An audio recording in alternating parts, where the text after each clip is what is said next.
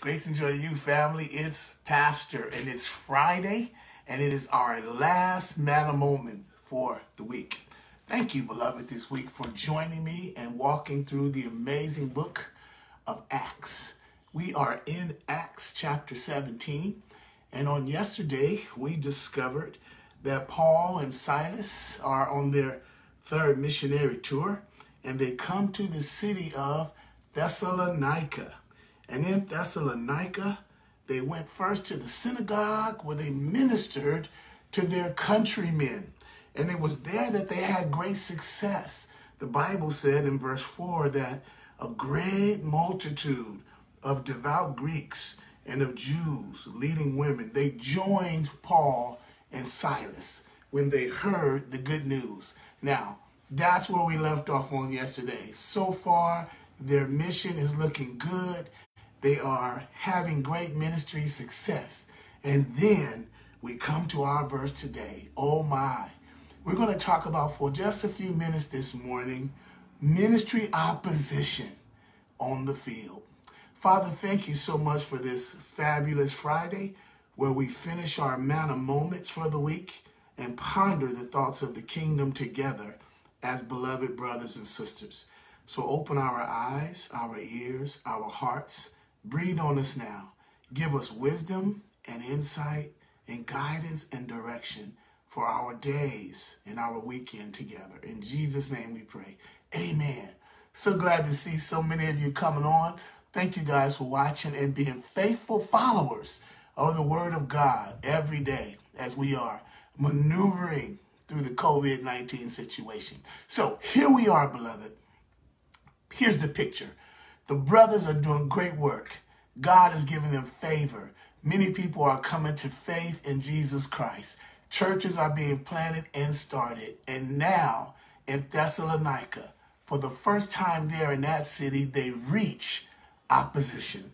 The Bible says, but in Acts 17 verse 5, the Jews who were not persuaded, becoming envious of Paul and Silas, they took some of the evil men from the marketplace. These would have been the thugs in the city, right? And they gathered together a mob. And they set all the city in an uproar. And they attacked the house of Jason. And they sought to bring them out to the people. But when they did not find them, they dragged Jason instead and some brethren to the rulers of the city, crying out, "These who have turned the world upside down have come here too. Jason has harbored them, and these are all acting contrary to the decrees of Caesar, saying there is another king whose name is Jesus." I love that. And they troubled the crowd and the rulers of the city when they heard these things. They were taken and shaken, and they took the security from Jason and the rest, and they let them go. Oh, beloved, when we come to this portion of the text, we see that the same thing that happened this week in Philippi in the life of Paul and Silas happens again when they get to the next city in Thessalonica. Because there were some haters who rejected the biblical theology of the Messiah and the Christ coming to save men from their sin, they got angry.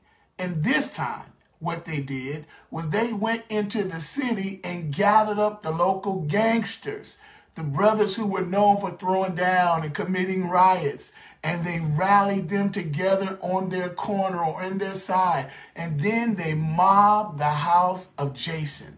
Now, this is powerful because Jason must have been a new believer that just had gotten converted when Paul and Silas had went to the synagogue. He invited them into his home, and he was caring for the messengers as the church would begin there in his home. But here we see also, because he became a believer and a follower of Christ, it cost him something. Can I remind you today, beloved, that it cost you and I something too, to be followers of Jesus Christ? Oh, I know we live in the land of the free and the brave. This is supposed to be a democracy. But let me tell you something. Satan is the ruler and the prince of this world. That's right. He is the dark one, the evil spirit that rules and reigns in the systems of humanity on earth. And he always opposes the work of the gospel. But I'm so glad that we see in this text that if it happened to those believers back then, it's surely going to happen to you and I. And as we study the acts of the Holy Spirit and we look at the life of the apostles and their witnessing ministries, you and I can be well assured that trouble will come our way too. It's going to come, beloved, but we can rejoice, again, as I mentioned on yesterday, because greater is he who's in you than he who's in the world. Oh, I'm happy. Let me say it this way. If this is a preaching moment, I would say, oh, it's Friday, but Sunday's coming. Can I get an amen right there? It's Friday. There may be persecution, but it's Sunday's coming, where victory is always guaranteed to the child of God. Well, this great episode in the book of Acts, in Acts chapter 17, is going to be powerful. On Monday, when we come back, we'll look at how they handled that opposition and what they did to continue on in the work of the gospel. Now, on this Sunday, parenthetically, we're going to be preaching about this same idea and topic, talking about Jesus and opposition in the ministry. You don't want to miss it. It's going to be a great, great time in the Lord as we return back to that great book of Luke chapter 11, and pick up where we left off several weeks ago in our exegetical work through the preaching and teaching of God's word. Right before we started that series of ministry, maximizing ministry in the global pandemic. Well, I love you, beloved. Thank you guys for dialing on and being faithful to study God's word with me every day, right here at noon, Monday through Friday, for 10 to 15 minutes of manna moments with Pastor. I love you. May the Lord bless you and keep you. Good to see you all. So glad you guys are here. I love you, and may the Lord bless you. I hope to see you in our outdoor chapel ministry this Sunday. Come in your cars, bring your lawn chairs, social distancing and face masks. Let's worship God in spirit and in truth. I'm looking for you, all right? Father God, in the name of Jesus, my prayer is that you will bless your servants today. Strengthen them in every area of their life and their families and their ministries that they do in your name.